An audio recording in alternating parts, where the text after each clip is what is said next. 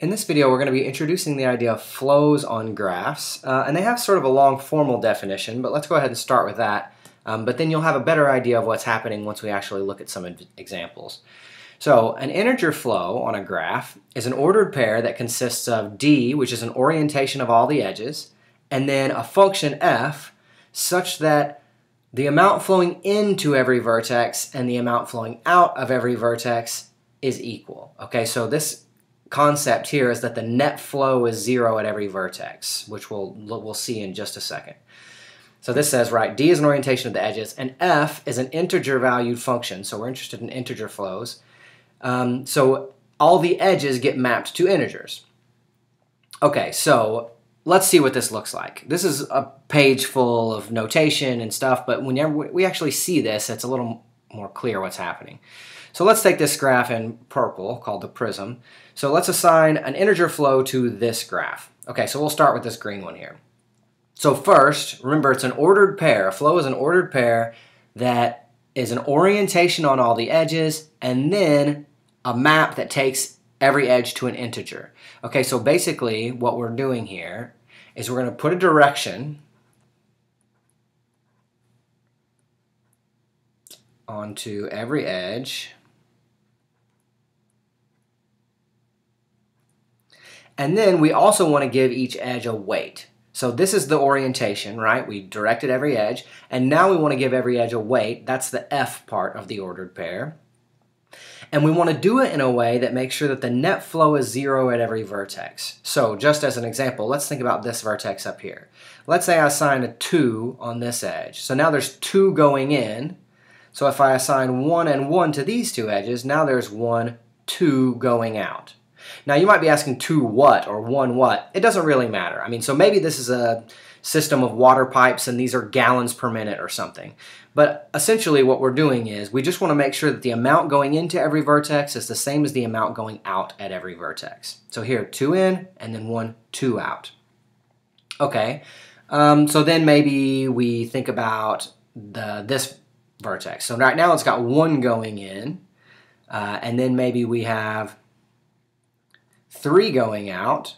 Well, now this has 1 going in and then 3 going out for a grand total of 2 going out. The net is 2 going out. And then we've got an edge going out, so we need to counteract that with a negative 2 going out. Now, you might think it's kind of weird to put negative numbers on here, but remember, all we care about is integers, right? We want integer flows, and every edge gets mapped to an integer. So it's fine. Integers are positive or negative numbers or 0. Okay, so if you think about what's happening at this vertex now, right, you've got 1 going in and then 3 going out for a total so far of 2 going out, but then you've got negative 2 going out, which means that they're the same, right? So if you look at this is negative 2 going out and 3 going out, which means really just 1 going out and then 1 coming in. Okay, so now let's think about this. This edge is, the weight for this one's already been determined because we know this and this. So this has negative 2 going in and then 2 going out. So you might think about what needs to go on this edge to balance that out. So it turns out the answer is 4. No, it's not. Right? If negative 2 is going in and then 2 is going out, we need this to be negative 4. Right? Because how much is moving into the vertex? Negative 2. Okay, so that's the same as having 2 go away from the vertex. And here's another 2 going away from the vertex, which means we need negative 4 going away from the vertex. So if you don't understand all of this right away, that's okay. We're going to be exploring this in the next couple of videos. But right now that fixes this vertex, and then this one, and this one. And so we need to find some edges or some weights that will fix this other part of the graph as well. Okay, so here we've got, say, 1 going in, and maybe we have another 1 going in, and then we need negative 2 going in to make this have net 0. And then now this edge is completely determined because it needs to make this net flow 0 and this net flow 0. So here we've got 3 going in, 1 going out. So this needs to be negative 2. And does that work for this? It does, because we've got negative 4 going in, negative 4 going out. So this is an example of an integer flow on this graph. You put a direction on every edge and then an integer weight on every edge with the condition that the net flow at every vertex is 0. Okay, so let's try a different one. So once you have, these things are not unique. It's not like this is the only way I could have done this. So let's think about what happens if, okay, I'm going to copy down some pieces of the flow that I had last time.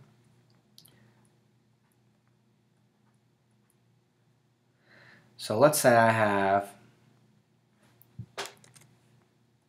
so I haven't changed anything so far, right? 2 going up this way, 1 going down this way, 1 going across, 3 going across, 1 going up. But let's just say we don't like that -4 that's at the bottom. So we're going to keep everything else the same. Right, so all of these are exactly the same as in this one. But now we don't want this -4. Well, it has to have something to do with 4 if we want the net flow here and the net flow here to be 0. Right, this edge weight has to have something to do with 4, because right now this has -4 going out. Okay, so one way to solve that is to put -4 going in. The other way to solve it is to put 4 going in the other direction. Okay, so this will also be a flow on this graph.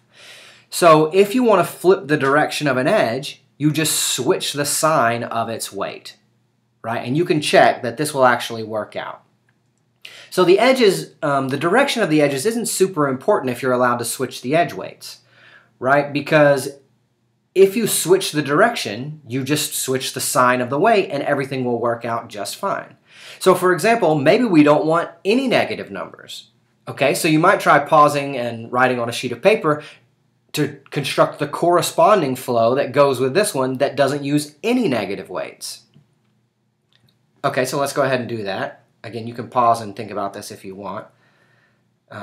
So all the positive numbers we're going to keep the same. All right, okay, so that's all the positive ones. So now this was -2 sort of going down, so if we make it +2 going up, that should be okay. This was -4 going to the right, so if we make it +4 going to the left, that should be good. -2 going up, so +2 going down, -2 going up, so +2 going down. And you can check that the net flow here should still be 0, right? We'll start up here, 2 in, 1, 2 out, check. 1, 2, 3 in, 3 out, check. 1, 2, 4 out, 4 in, check.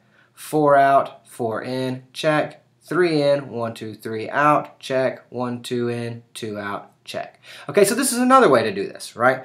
So you don't necessarily need negative numbers. So these things can come up in a couple of ways. You might have some flexibility with the directions of the edges, in which case you don't need any negative numbers, or you might be told these are how the directions work, come up with a flow, in which case you might need negative numbers. And then something else I want to talk about is 0 is an integer too, so you don't necessarily need, you don't necessarily have to have non-zero weights. Like so for example, what happens if I just put 0 on everything?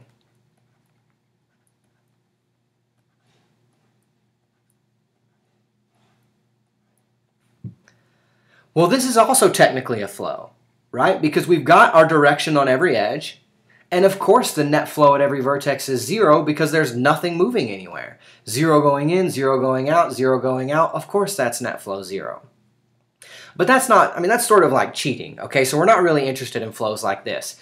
And in fact, we're not really interested in flows in general. So let's just do one more. We're not really interested in flows in general that have zeros in them. For example, you might have a situation, so let's just do one last one here. So maybe I'll orient this little triangle going around in a circle and this one going around in a circle, and all of those have weight 1, and then all the edges across the middle have 0. And this would also work, right? 1 in, 1 out, and 0 doesn't matter. 1 in, 1 out, 0 doesn't matter. 1 in, 1 out, 0 doesn't matter. 1 in, 1 out, 1 in, 1 out, 1 in, 1 out. So this would also be a flow, but we don't like these zeros. Okay, so hopefully you're starting to get an idea of how flows work. We're going to be exploring it more in the next few videos. But we need a couple of other definitions first. One is that a K-flow is an integer flow such that every edge is assigned a weight whose absolute value is strictly less than K. Okay, so let's try and figure out what K is for all of these. Okay, so you want to find the biggest absolute value. So in this case, -4 is the biggest number. The absolute value of -4 is the largest. So this K-flow, right, says that every edge has a weight whose absolute value is strictly less than K. So what's the smallest K that will work here? 5. Right, 4 is strictly less than 5. So this represents a 5 flow, also represents a 6 flow, right? Or a 115 flow, right? It doesn't matter. As soon as you find the first one that works, everything larger than that works based on this definition, right? Because all you need it to be is strictly less than whatever number you choose. So usually we're interested in the smallest such number, right? So 5 for this one. And similarly, this is also a 5 flow. Again, the largest absolute value is 4, right? And this is also a 5 flow. This, right, is a 1 flow. And this is a 2 flow, right? Because, so this is also a 5 flow. So remember, you want to find the biggest absolute value, then add 1, and that's the number that works, right? Because you need it to be strictly less than whatever K is. Okay, and then the other thing I mentioned before, right, we're not really interested in zeros. That's kind of like cheating. So we have a name, nowhere zero, right? A nowhere zero flow is a flow in which no edge is assigned a weight of 0. So for example, these first 3 are nowhere zero flows in the green and teal and red, but this one in the sort of yellow, brown, and black, those are not nowhere zero. Okay, and we are mainly interested in nowhere zero K flows. That's going to be what we're most interested in. Graphs that we can assign some K flow to, and we never want to use 0.